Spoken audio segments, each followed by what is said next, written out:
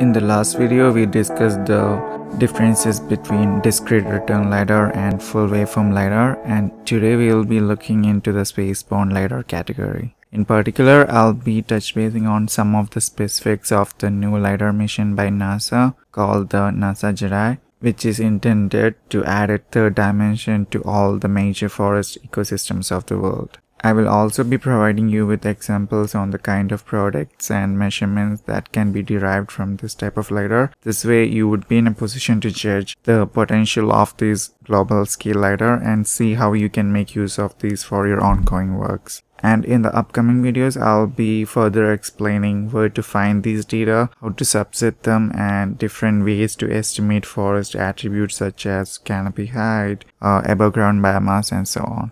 Hey guys, welcome back to my channel. In case it's your first time, hey there, this is Mikey, and in this channel I'll be posting daily content on topics ranging from GIS to remote sensing to data visualization to machine learning. Hence, if you're into spatial or data science, consider subscribing to my channel. So previously we looked into what discrete return and full waveform LiDAR are. We also did talk about airborne and terrestrial laser scanning technologies.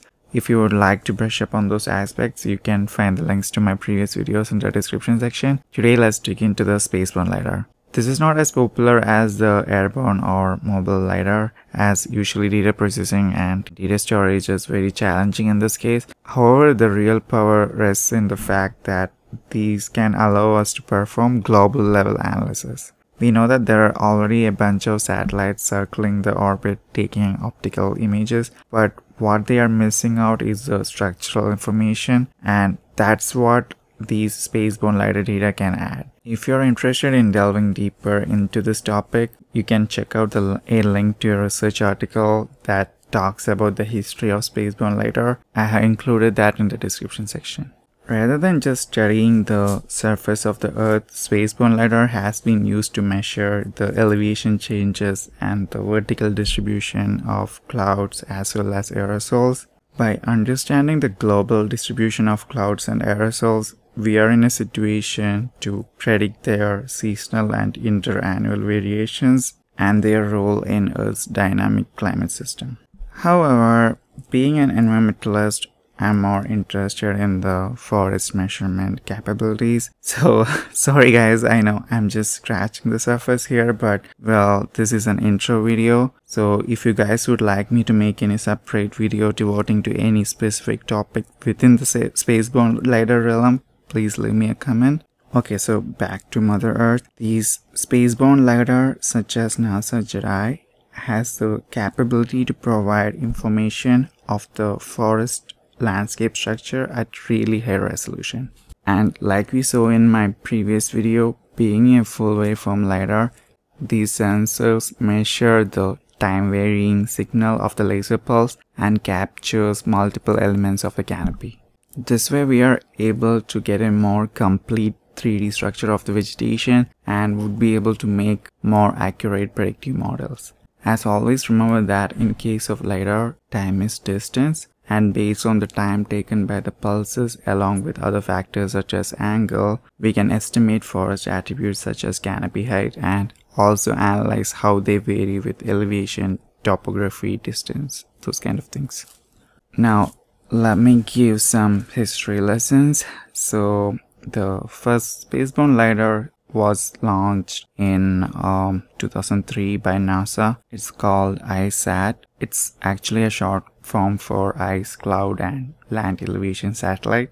The main ideology behind this venture was to observe the seasonal and interannual variations in surface elevation resulting from variations in precipitation or snowfall or surface melting. These data were found to be extremely useful in energy balance models and also atmospheric circulation models, and were used to predict the impacts of climate anomalies. This Spaceborne LiDAR was functional for over 7 years, and you can still find these data from the NASA Earth Data website. I shall include links to all the LiDAR missions that I'm talking here in the description section, so don't worry about that. Another important Spaceborne LiDAR mission was Calypso. For some reason I found this name very cool. It's actually a short form for Cloud Aerosol LiDAR and Infrared Pathfinder satellite observations. The satellite was launched in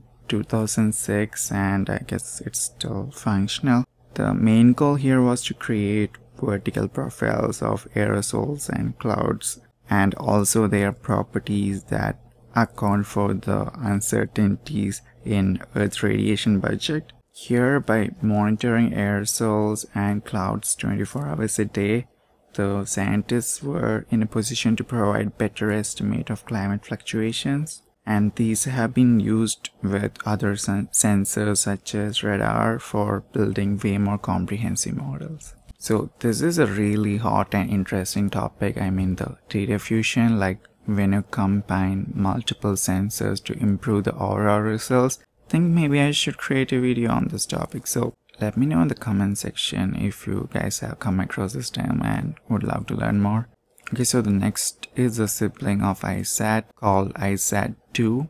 This is a more recent and advanced mission aimed at measuring ice sheet elevation and sea ice thickness. This also has a capability to measure land topography, vegetation characteristics, and clouds. Here the laser is split into 6 beams and the accuracy of the measurements for determining global vegetation height is said to be around 3 meters at 1 kilometer spatial resolution. But this is again under the assumption that the canopy cover is less than 75% and we have clear skies, which is not always the case. I have played around with this a bit but haven't done anything significant yet, so hence I can't provide any strong recommendation. However, I'm planning to look into it soon, and if I do, I shall make a separate video on ISAT-2 because I think it's pretty cool and very helpful.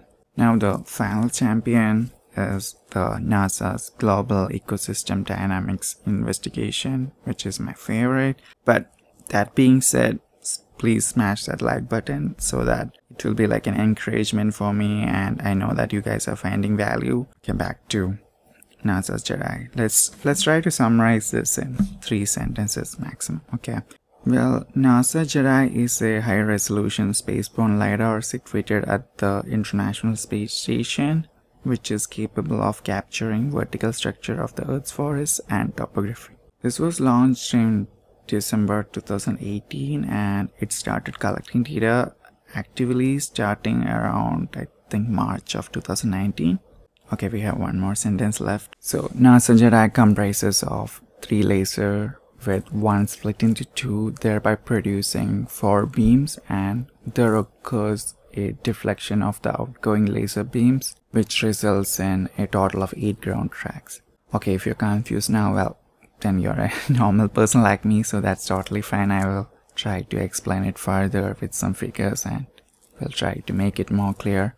So let's check this figure. Like I said, I'm still working on my Adobe skills, so therefore don't expect these figures to be picture perfect, but hopefully it should help you get the idea behind.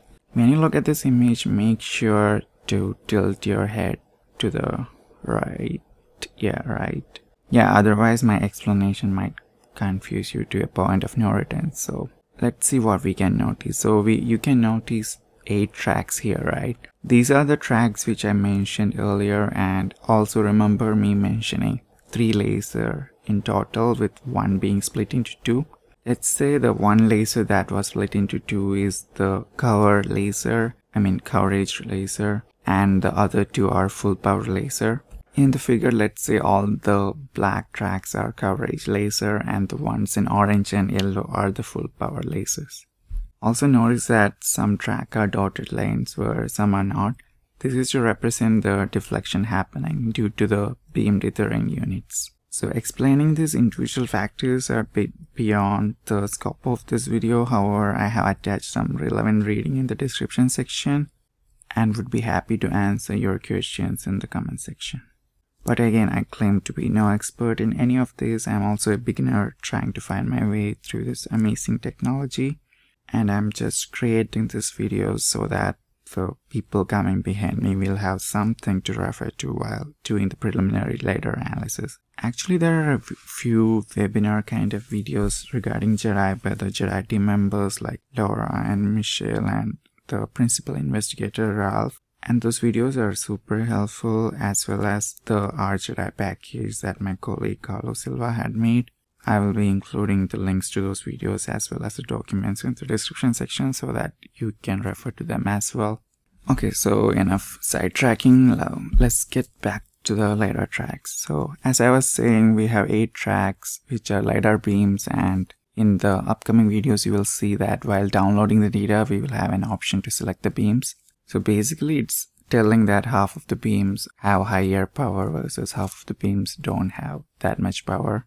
And if you want to know more specific, I can tell that the beams ending with 0000, 0001, 0010 and 0011 are the coverage beams, and the beams ending with 0101, 0110, 1000 and 1011 are the full power beams. And if we just take these 4 footprints or the 2 tracks here, the distance between the 2 tracks will be around 600 meters, and the individual GEDI footprints, which are the pulses represented by the dots here, are separated by 60 meters. Yep, the LiDAR footprints are not continuous, so that was a trade-off made here. We can overcome some of the limitations here and create wall-to-wall maps of forest attributes through data fusion with other airborne LiDAR or SAR or satellite imagery or any other kind of remote sensing data which gives you more coverage. For a given area, since we might have multiple GEDI measurements over time, it might look something like this here towards the bottom right. Note that the angles of LiDAR will be different, therefore there won't be any repetitions in terms of exact location, which is in a way good because this way we will have way more continuity. And these individual footprints are of around 25 meters in diameter, and data for all the trees within this footprint will be collected. However, the number of trees that you will have depends on the size of the trees. If it's somewhere like in the Amazon, maybe you might have just 1 tree within 1 footprint. Additionally, there are also some non-geolocation errors and accuracy related issues which the GEDI team is trying to address in the new level 4 products that they will be releasing soon. I will make another separate video on the quality assessment and quality control part. Therefore, make sure to subscribe if you are interested in using this Spaceborne LiDAR. And based on these measurements, we can estimate things like biomass and then create maps showing how much biomass the forest currently contains. Or something like the change in biomass after a particular disturbance like fire or drought or something like that. In fact, the level 4 product that I had just mentioned, it's actually a footprint level above ground biomass. I think it will be released by March of 2021. Yeah. Another interesting parameter to measure would be the elevation as well as the spatial and temporal distribution of the vegetation structures. For instance, from the aerial imagery, this might look like all the trees are of similar heights, but with LiDAR we can get a better understanding of the different layer of canopies and also the ground elevation, and this way we can estimate the tree heights with high accuracy, which in turn results in better estimation of carbon sequestered by the forest and also their responses to climate change. Along with terrain modeling, we can also monitor plant health and explore how plants respond to droughts and fires, and how factors such as topography and elevation influence the responses of these plants. This also leads us to our next topic, which is water resource management and modeling of water cycling process. And then we also have biodiversity conservation and management. This is also one of the major themes of GEDI other than biomass modeling.